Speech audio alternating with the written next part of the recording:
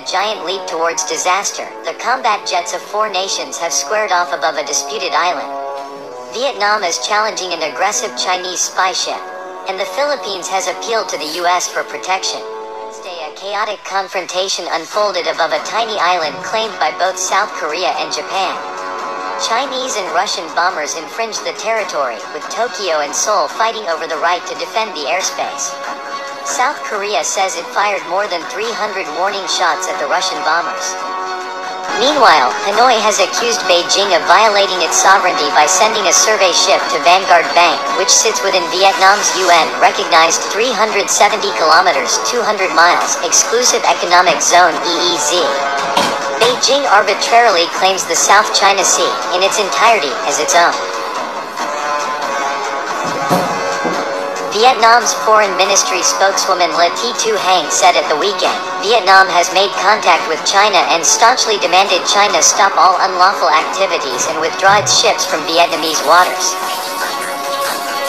After a demand by Philippines President Rodrigo Duterte for the protection of the U.S. Navy after a deadly collision in the disputed Spratly Islands, I'm calling now America. I am invoking the RPUS Pact, and I would like America to gather their 7th Fleet in front of China.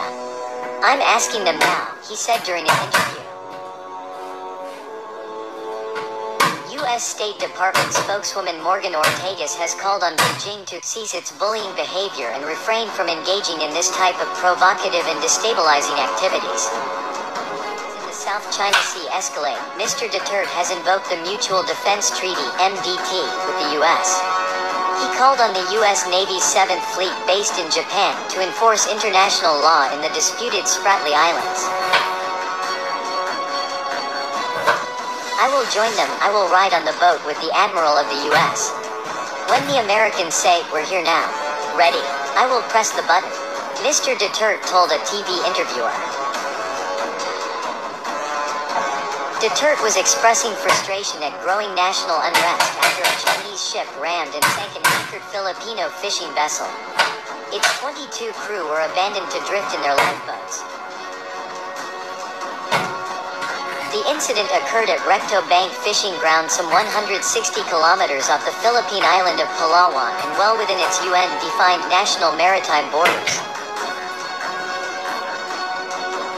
By blocking moves by ASEAN states such as Malaysia, Vietnam and the Philippines to access the resources contained within their UN-defined territorial waters, China is choking some $2.5 trillion United States dollars from the region's economy. Reclamation and militarization of disputed outposts in the South China Sea, along with other efforts to assert its unlawful South China Sea maritime claims, including the use of maritime militia to intimidate, coerce, and threaten other nations, undermine the peace and security of the region, Ortagus said.